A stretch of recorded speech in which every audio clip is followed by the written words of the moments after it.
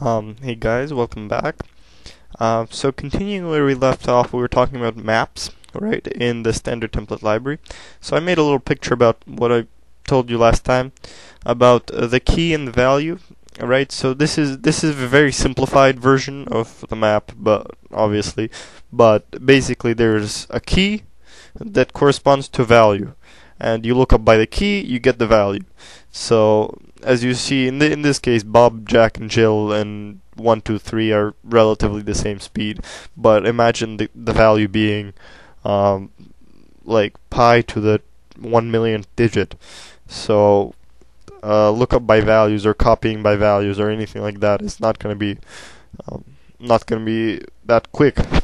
And even if value is like a 50-digit number that you have to operate with and do stuff with, it also this links to hash tables and all of those cool stuff. So let's go back to our my map, and we've done quite a couple of things here, right? We've learned how to use iterators with maps. We've inserted by using an iterator, and so, well, we don't need this for now because our map's small. So let's make a really quick database lookup program, and let's see. We can use. We won't use fstream. We'll just keep the database here, right? And so we declared this, and our database is going to be, let's see, map1. Oops, my map1 is equal to Christian. My map2, Alex. My map4, is equal to Carta. I don't know. I ran out of ideas. So here's our database, very simple database. And instead of making it an int database, let's make it a character database. And this is going to be A. Alright. Say we drag this here, then we drag this here, and this is gonna be, and Bob's gonna be here. Christian will drag down here, and he won't be Christian, he'll be Faher, whatever. And this is gonna be B, it's gonna be C, it's gonna be F, it's gonna be K, K, and this is going to be R. Alright? So instead of int here, we'll just use character. And once again, we'll get the same thing, except as you see now we get my map A, my map B, C, F, K, R. Alex, Bob, Charlie, Faher, Carter, Richard. And so that was easy, we just changed the type. So now we say cout, please enter a name, right? Or a letter. And we'll just do declare quick char uin for user input, cin uin, and let's just skip a line. And now we'll cout of my map dot find. That's actually an iterator, so dot find uin. And so since it returns an iterator, right, if it was found, dot second.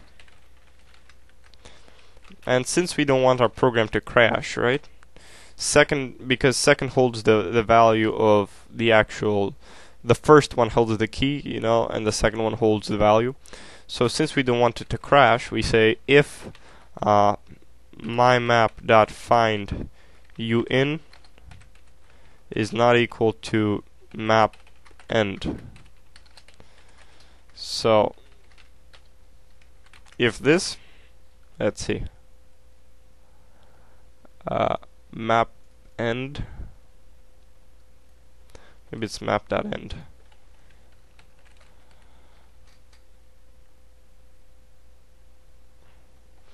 My map is not equal to map, oops, that's my map probably.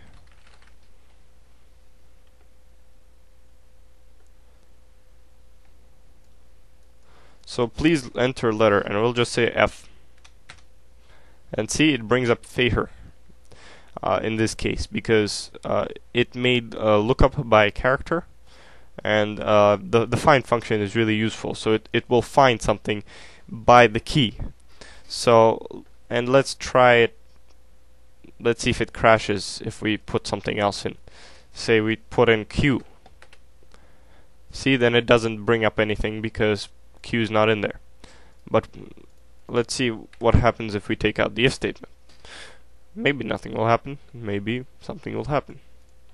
So let's enter Q again. And it gave us some random answer that might have been located at point Q. Basically, it gave us a bunch of junk. That's why you need the if statement to check if we actually found it. Because if we didn't find it, it will return the mymap.end iterator, which is one past the last element. So it will basically tell us that it's not there and return some junk. So we don't want the junk. We only want it in case it found it. So once again, let's fool around with it a little bit more, and let's R, we get Richard. So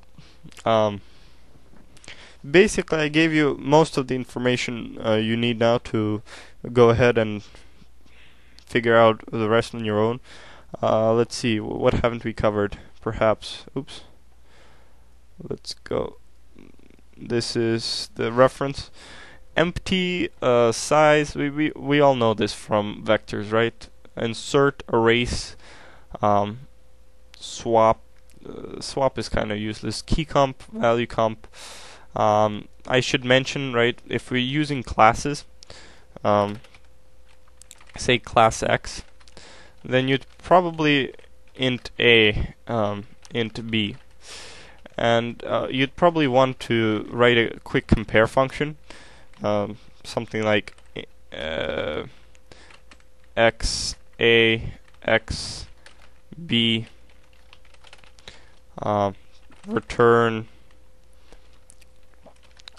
Let's see, what will the compare function do? Trying to figure out return x, and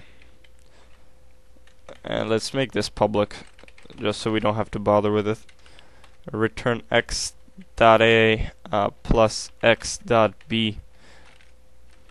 Oops. If the sum of a and b of type a dot a plus a dot b, being stupid today, is greater than b dot a plus b dot b. So if so, we return a, otherwise we return b. And this is just a short notation for the if, for a lot of if statements.